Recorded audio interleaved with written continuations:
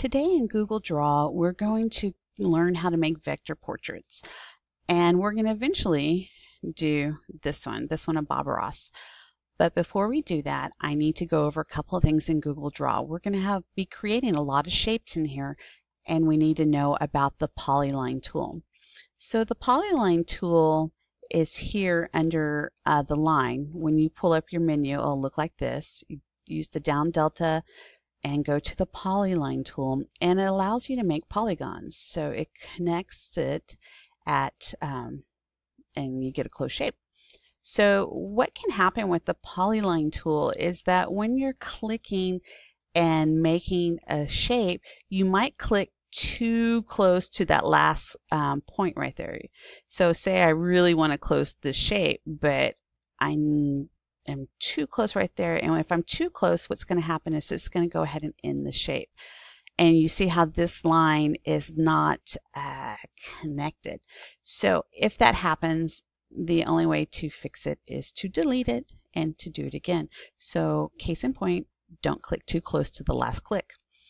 So when you do this, you are able to edit your points once they are in there. So if I needed to edit this, say this point right here is in the wrong spot, or I need to adjust it, what I'm going to do is select the shape, and then I'm going to double click on it. I'm on my arrow tool.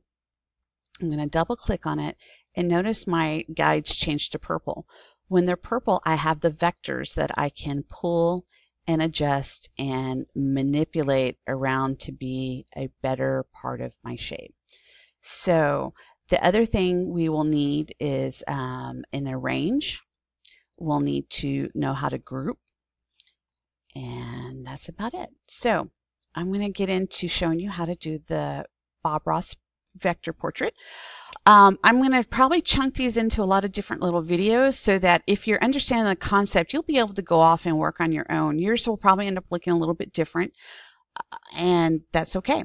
But the first and foremost, I want to give credit to the artist who I learned from. As always, we go to YouTube, and Joshua Pomeroy is a graphic artist that I found who has a great web page, some graphic designery stuff, but he has these vector portraits in Google Draws, and he does amazing stuff. Look at some of these, and he walks you through how to do certain ones, like Robert Blake, Ned Stark,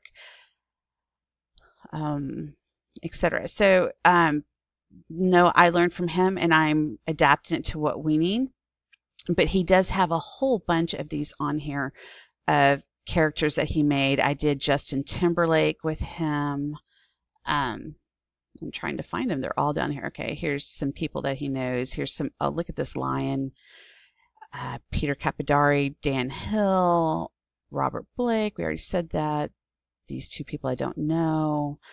So anyway, so in here, you'll look for his Google drawings, and I did this one with him, the Justin Timberlake one.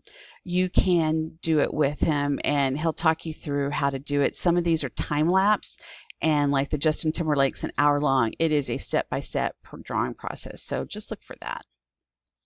As always, isn't the internet really good when you use it for learning? So, you know, just look at all the stuff that he has in here that he's done in Google Draw.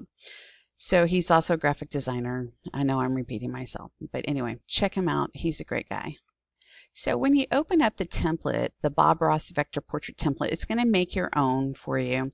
This is how yours will appear. It's going to have a slightly blurry picture of Bob Ross. It's going to have a transparent background, and I've already changed that page size to you to be a 10 by 10 inch image size. So that's already been done, and I showed you in the last video on how to do that, but I wanted everyone to start with this. Okay, so when we begin, we need to think about big shapes getting down to detail shapes. Big shapes down to the detail shapes. And so one of the biggest ones we're going to deal with first is his face. So when we do this, we have the magnifier up here. We're going to zoom in on his face. And yes, it is a little bit blurry. That's probably a little bit too much zoom. I want to go back out a little bit. And that is okay. As you can see in this one, we want kind of that cut edge type of look. We're going to get that sharp line. We're using that polyline tool, so we are going to get sharp lines. That is what we want. So what I'm first going to do is go up here to select my line, and I'm going to go to the polyline. And I'm going to start clicking around the edge of his face. And remember, you don't want to click too close together. So as I'm clicking, if it's not perfect, that is okay. I'm going to just click, click, click. And I can use my mouse key to move it down a little bit and continue clicking. What I want is a big area of this flesh tone, whether it's his chest, his neck, his ears. The shadows here, remember, are on his skin. Right there, it's going to be balancing with the shirt. And we're going to click around. And this is why I'm saying at some point I'm going to start breaking these off into smaller videos so that you can continue on with what you know already. So you can see the blue outline. Oh, you see, I just did it there. I clicked too close. Darn it. All right, so let's pause that for a minute. All right, through the magic of pause, I went back, delete the line. Like I said, it's a pain in the neck, but it doesn't really take that long. And I'm continuing on clicking. And up here where his afro bangs are covering his forehead, I want to go ahead and get that upper forehead shape right now, where it meets the most of his hair, because those bangs are kind of transparent. So there we go. All right. So Bob Ross obviously does not have a blue face. So what we're going to do is go up here to the fill color, and we're basically, for his skin tone, we'll be using in this yellowish mustard range. For his hair, we'll go into these darker ones, and it's going to work out. So we're going to hit this light orange right now, and we want to take our line and we want to tell it to be transparent. And I'm going to go back to a normal view. I need to go back to a smaller view is what I need to do. Oh, I need fit. All right. So now that we have his shape, and there's basically nothing else that's being seen in this that I need for his skin, I'm going to hold my shift key and I'm just going to drag it over here and drop it. Okay. So really that's the process, and you do need to hold your shift key down when you're doing this. And that allows me to move it directly on top of that. I have to go back to the fit in window view so that it fills what I need you to see. If you're able to do it at that enlarged view, that is fine. So I need to come back over this way.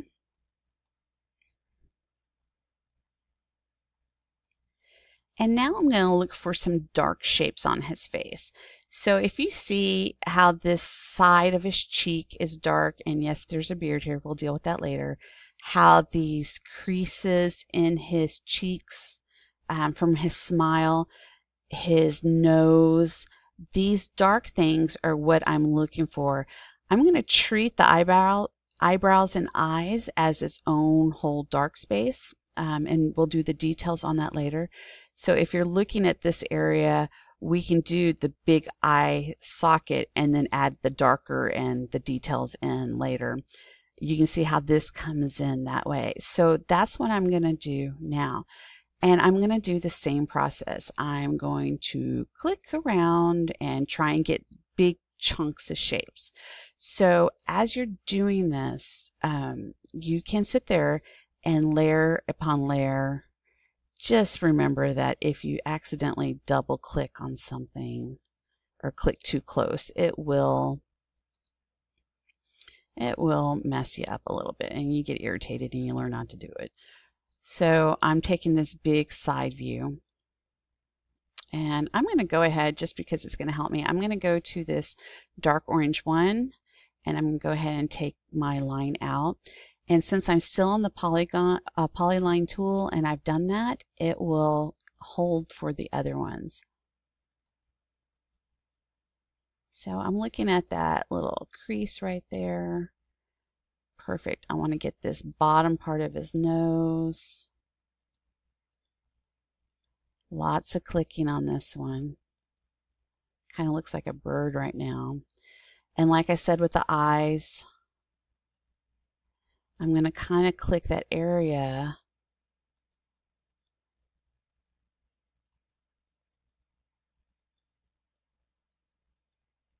and see what happens. He kind of looks horrible right now, doesn't he? We're going to make Bob look good. Bob's a good guy. This area beneath his mouth is also. And this process is adding these layers upon layers. It's almost like doing a cut paper exercise without paper. Is doing it through the computer. Now, when we're doing this, and if you find an area that you want to add to it, you can always add on to it. So I have this, and I'm going to select all the images. So I'm going to select these images, and I'm going to shift and drag them over. When I select them, though, I want to group them. So I can tell what's selected by the blue lines. And then I'm going to come up to arrange, and I'm going to tell it group. If you're good with remembering your keys commands, it's right here, Command-Alt-G or Command-Alt-Shift-G to ungroup. So that lets me move them as a unit rather than an individual piece. I'm going to zoom my image to view fit in window. And what I'm going to do is I'm just going to hold my Shift key down, and that means it's going to go right across and it's going to fit on that. And we have the beginning of our Bob Ross. Don't worry that these are a little misaligned. That's okay.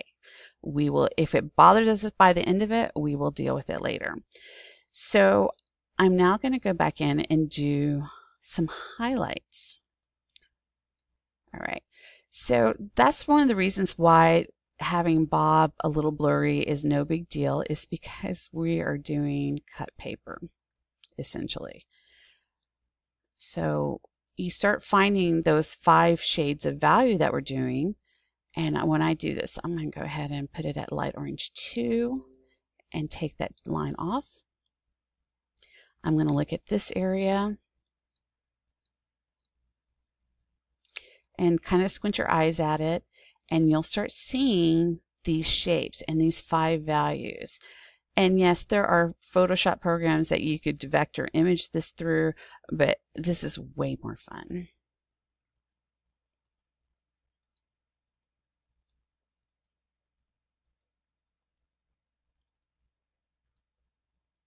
Get some of these highlights in there.